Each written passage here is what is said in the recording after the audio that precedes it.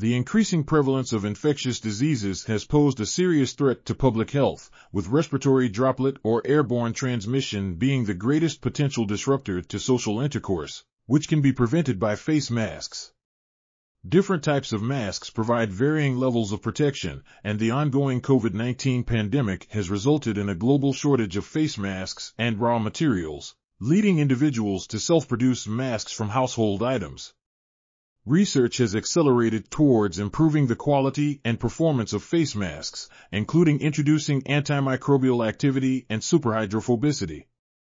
This review covers mask wearing from a public health perspective, technical details of commercial and homemade masks, recent advances in mask engineering, disinfection, and materials, and discusses the sustainability of mask wearing and production into the future. This article was authored by Ming Chua, Weiren Cheng, Shermin Simin Go, and others.